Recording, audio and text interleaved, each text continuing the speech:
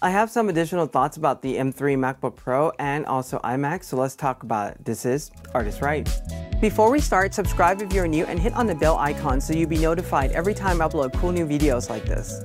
Thank you to those of you who have already subscribed. If you haven't, please consider subscribing and hitting on the bell. This way, when I release those photo-centric benchmark, you'll see them right away. If you find the information that I'm sharing helpful, please consider supporting the channel. I'll leave a link to my tip jar, or you can use YouTube Super Thanks as well. All the funding will go into directly running this channel. So I'd like to share with you a comment that I received, which I find rather interesting. Now, I'm not sure if this is a compliment or not, but I am going to take it as such. A few things I want to say, though, is that the table is a comfortable height for me. These computers are pretty much the latest and greatest technology. They're definitely not VGA.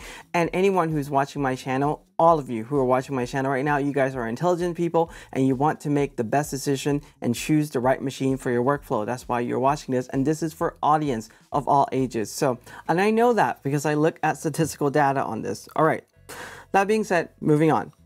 So, there's a couple of comments about the M3 generation that I want to address quickly. I don't work for Apple or anything like that. I just, really just look at this from a technology standpoint. That Apple have kind of just ruined Apple Silicon with the M3 generation because, there are some memory bandwidth changes, there are some core reduction from the previous generation, but I think they were making improvement in other areas that are going to compensate for that. So until we get the machine into the studio, I would rather hold my judgment and not really look at it that way. Now, the Geekbench results are starting to show up online already, and it's kind of all over the place depending on the interpretation and who's interpreting them. Because some would say like it's good, some would say it's an improvement, some would say it's barely an improvement. But I mean, it really depends on who's really looking at the data, right? Because 10 or 15%, do you consider that a huge improvement or a barely improvement kind of thing? It really just depends. So, and the other thing I also want to mention too is that when it comes to these silicon and technology, this is now following the cadence of anything that have come before it. Yes, it's going to get faster, it's going to get more efficient, but you're not going to get the double or triple performance like when Apple jumped from the Intel to Apple Silicon right away. That is a platform change, and you generally don't get that unless there is another platform change that happens. So if we connect the dot looking backward, we're going to see an upward trend in the performance of these machines. So that's just something to think about. Now, many have asked me, like, should I choose this one or should I choose the other machine, whether one is going to be faster than the other? The answer is I don't know.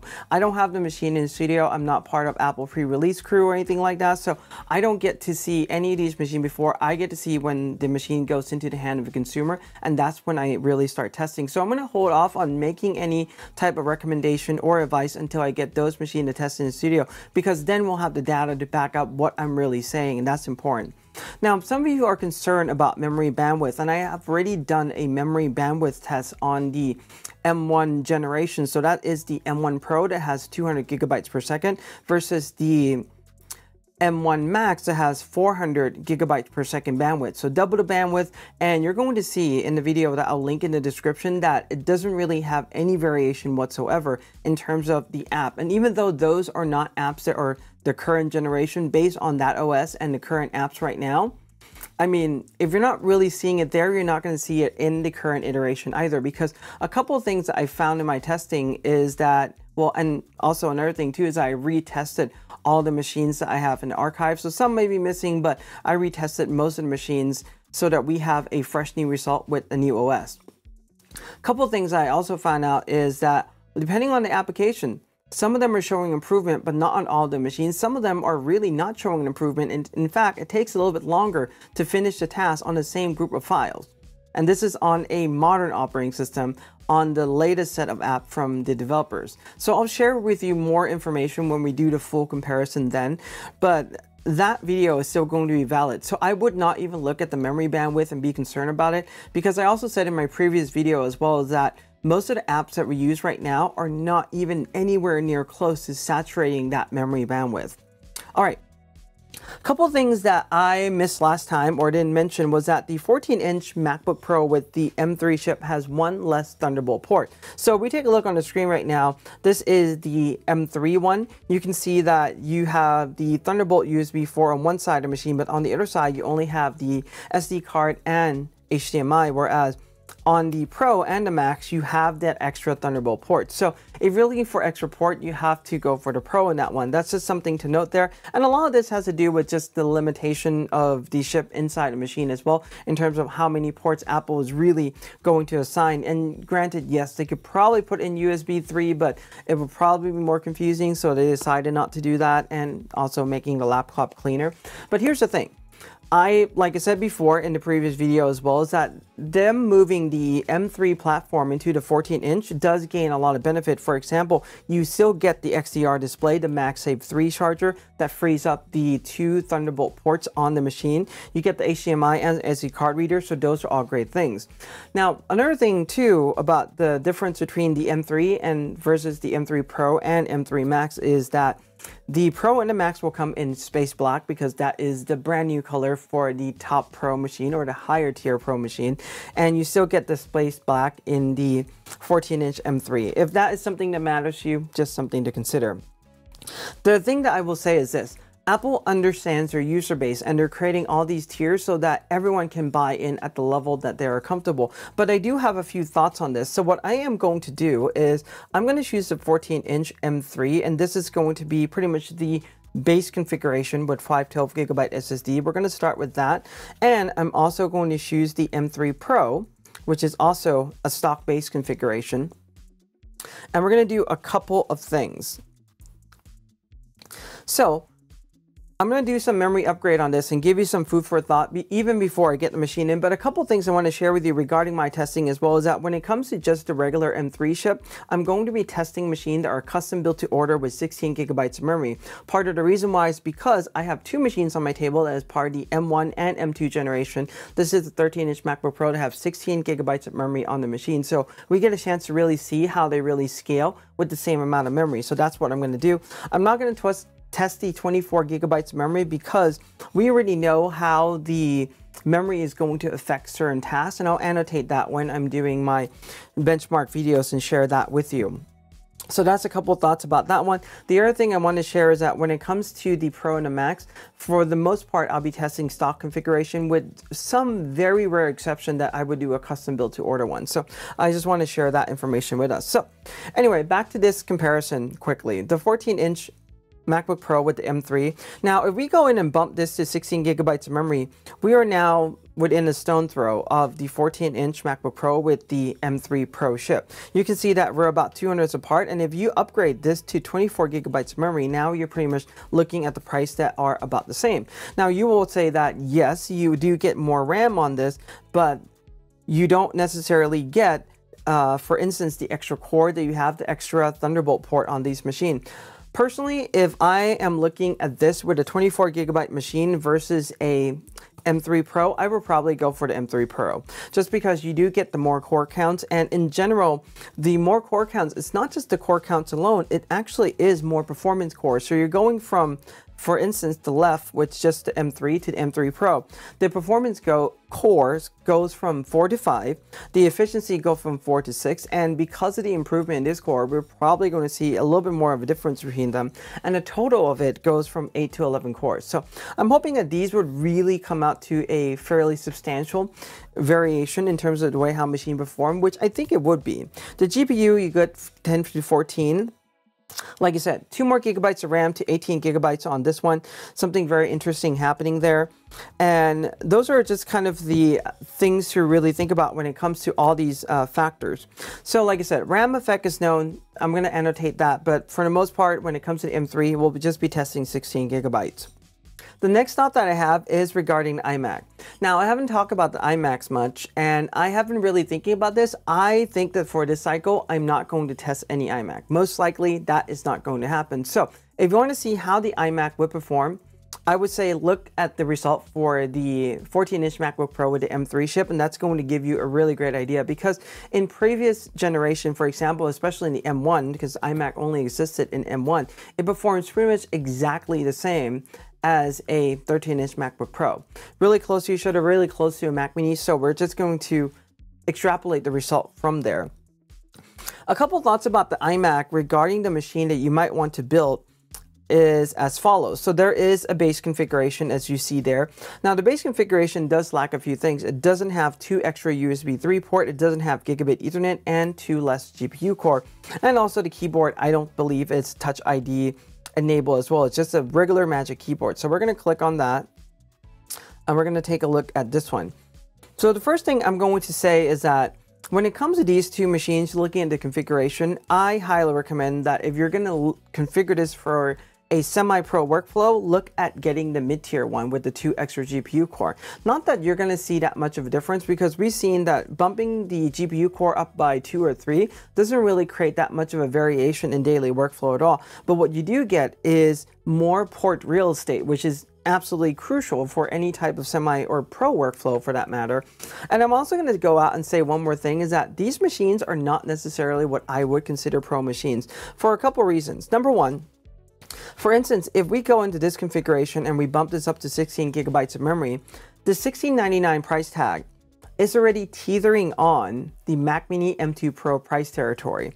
And I think that that machine, it's going to even give you a much better performance. Now, how much better? Well, we're going to really see how the M3 generation performs compared to the previous generation Pro and Max SoC when the machine does come out and I get a chance to do a benchmark.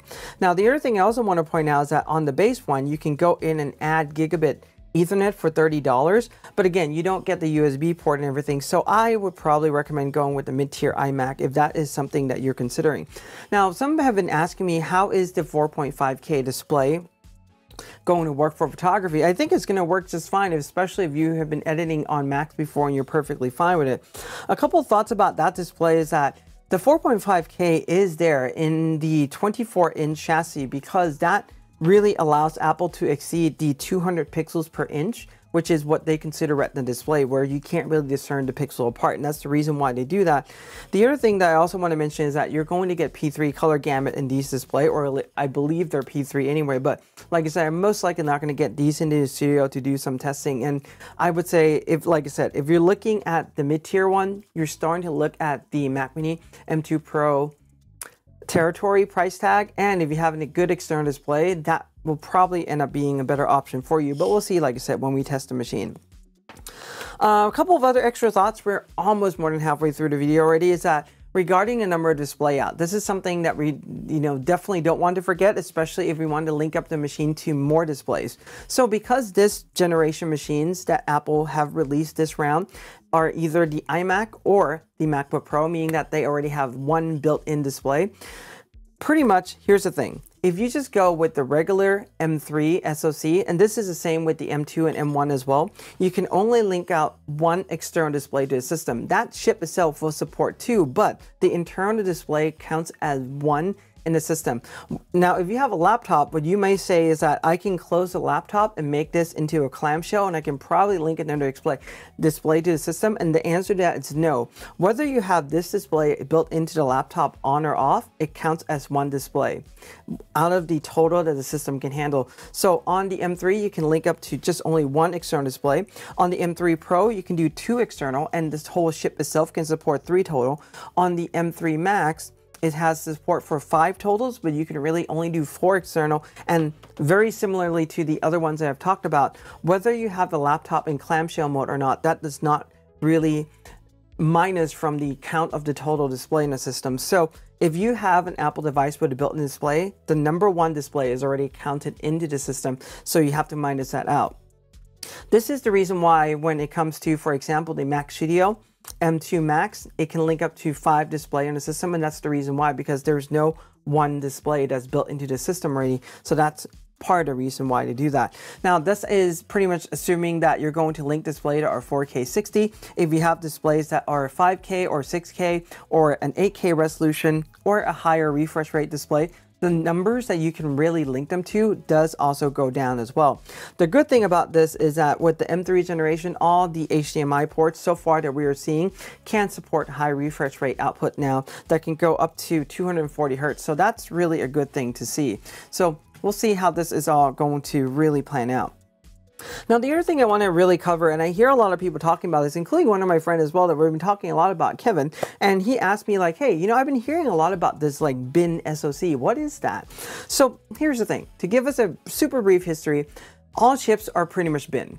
And what it really comes down to is that these are a short term from the previous days of bin sorted. And I think they're still doing the same thing nowadays as well, is that when you fabricate a chip, not all the cores are going to work. So a lot of them are going to be firmware capped at the foundry when they're making the chip. Once they're done and they have it all cut, they put it into a machine to run a test to see which cores are good, which cores are not. And if there are more bad cores, it gets binned into, a lower tier. And the one thing though is that there's some connotation that comes with binning the chip, meaning that people think that, oh, if I, for instance, let's just go in and open up a new tab here and go in and configure, for instance. So we're going to look at the 16-inch MacBook Pro M3 Max, and you have two configurations there. So some have a tendency to think that if I choose, for example, the 16-core CPU one, the 40-core GPU, the top of the line one, that's not bin at all. And the reality of it is, think about this for just a second. If Apple knows, or any chip fab knows for that matter, that they need 40 cores GPU, they're not going to fabricate just 40 GPU cores on the system. They're going to fabricate more because there's always a yield and a margin of error when they actually release this chip out when it comes out of the fab. And it's never just perfect that you're always going to get 100% yield that are come out at 40 cores. So technically, when you take a look at this, all chips are pretty much firmware capped in some way or the other on some cores from the factory. So just because you order this top one, it's not necessarily that it's unbin. It's also been bin sorted as well. But it's been bin sorted to the highest tier bin. It doesn't mean that it is necessarily better, and it doesn't mean that if you go for one that is just a step down, that is considered the bin chip, that is going to be any worse. I mean, there may be some performance variation, but as far as how much, well, we're going to find out in those testing as well. So just a couple of thoughts about that so that we don't really misunderstand this concept too much. And I wouldn't necessarily put much stigma around the fact that one is not bin, because again, like they are all really firmware capped on the chip itself. All right. So like I said before, in my testing so far, some of the apps are really showing some performance improvement, but not across the board. That would be Capture One. The render preview is faster now, but not on all the machines, which is rather interesting.